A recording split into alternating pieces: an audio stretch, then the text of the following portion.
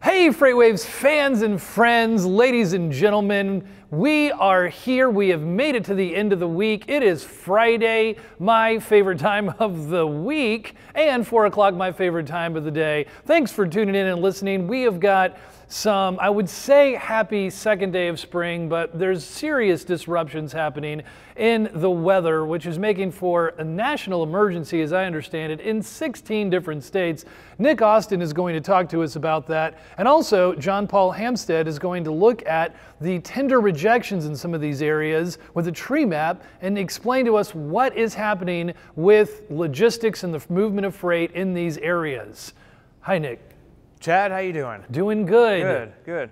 Tell us about these disturbing trends happening in weather. We do have some disturbing weather out there today. The big area of concern, at least just for today, that we're focusing on is interior portions of New England and down in upstate New York. So there's been a lot of snow there today. Some areas, the snow will continue tonight. So from upstate New York, we're talking about places like the Adirondack Mountains and into the Berkshire Mountains, which are run down into western Massachusetts, the Green Mountains in Vermont, all the way up in interior portions of Maine, 6 to 12 inches of snow as far as totals.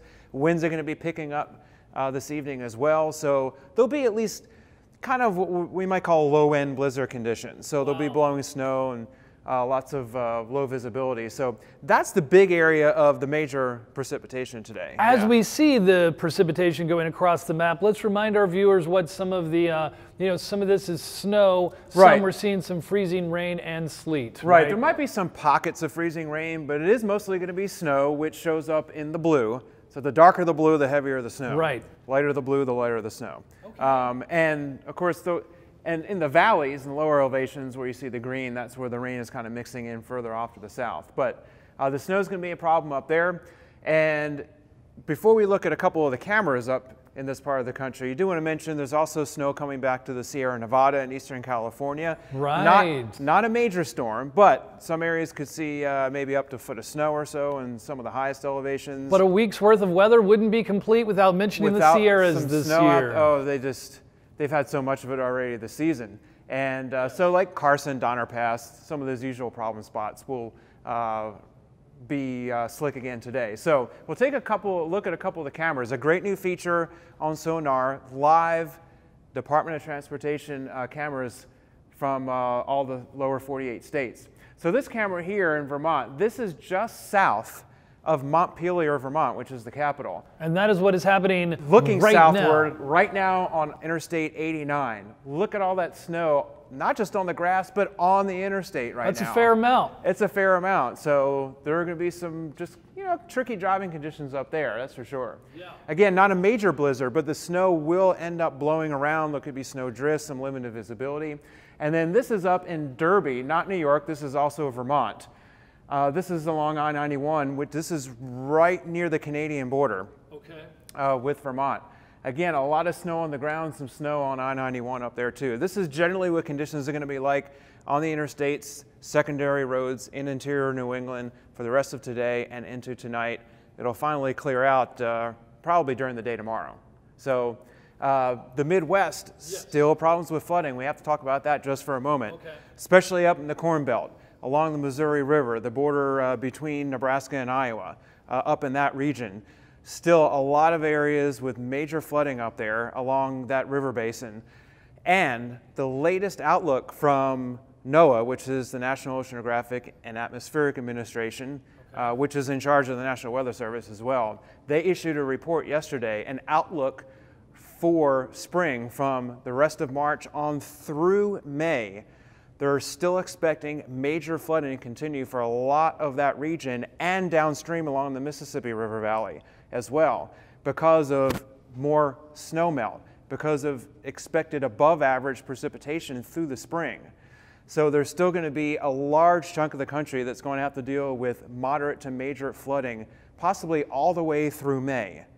That's bad news. That is really bad news. But they're continuing, not only now the Weather Service, they were working with emergency management, other officials in that region before that big storm hit last week to kind of get them ready, because they're saying, look, there's going to be really bad flooding. And they're continuing to work with those folks so that they can continue to plan for more potential major flooding over the next couple of months.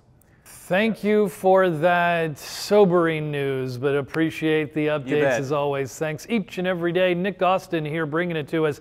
And you know, for each disruption in the weather, often there are those who can take advantage of the opportunities, and that very much pertains to the situation with logistics and freight. John Paul Hamstead, JP, welcome aboard. Thanks for having me, Chad. Always great to have you wrapping things up here on Fridays for us. You've brought up the outbound tender rejection index tree map. Tell us about it. Yeah, so this tree map is organized by highest value of OTRI, which is the outbound tender rejection index. OTRI measures the percentage of all loads tendered by shippers in a market that are being rejected by carriers for whatever reason. And so up here, so if you look at, say, Bismarck, North Dakota, the reason why it's the biggest and the reason why it's in the upper left corner of the tree map is because it has the highest tender rejection index value. 43.64% of loads are being rejected. That's not really that unusual for Bismarck. Because people don't want to go up there. Yeah, so Bismarck, Fargo, Pendleton, Oregon, that's not that unusual. I should also say that the larger number is the percentage change for the day, and the color is the direction of change. So if it's less than 1% in either direction, it's going to be a kind of purplish color. If it's positive more than 1%, it's going to be green. Negative more than 1%, it's going to be in the reds. So what we're looking at are the disruptions to freight flows in the Midwest caused by a lot of the weather that Nick was just talking about. So look at Des Moines, Kansas City, Jefferson City, even Joplin, Missouri, Omaha, Nebraska over here. These are all double-digit tender rejection indexes at a time when the national freight market is rejecting about 6% of all loads. These are markets that are rejecting 19% in Des Moines, 23% in Omaha, 27% in Joplin. The Midwest has been pretty tight, especially with reefer capacity all of 2019. But I think the weather, the destruction of bridges, levees, just the widespread flooding that we saw in Nebraska and Iowa has really, just made trucks not want to go. I mean, people are literally drowning in floods, and trucks clearly don't want to go there, or they want to charge a premium to move freight out of those markets. These are day-over-day changes, so even though it's very high, it went down 4% in Des Moines. Is that what's happening there? It's just volatile right now? Yeah, I mean, it's high. It's going, I mean, down 4% doesn't mean 400 basis points. It means 4% from whatever number it was before. So actually it's down just slightly. Okay, and so we are seeing a trend in the central area.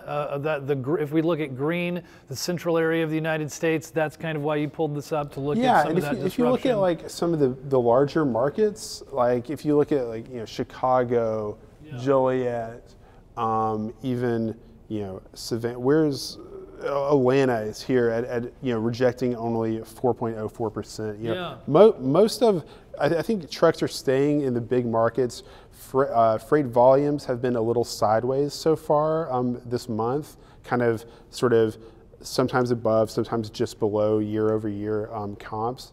And I think people are playing it defensive, staying in lanes and markets where they know there should be a decent amount of freight. And so I think that just exacerbates the disruptions that can happen when you have really bad weather in rural areas that are already backhaul markets. Okay. Well, thank you, JP. I appreciate that update. Thanks for tuning in to FreightWaves Now Friday edition, as we are bringing you the disruptions that are happening right now. Thanks for tuning in. We are, you can find us on FreightWaves.com and share the love on social media. Find us on Twitter, on Instagram, on LinkedIn, and elsewhere. And in the meantime, don't worry, be happy.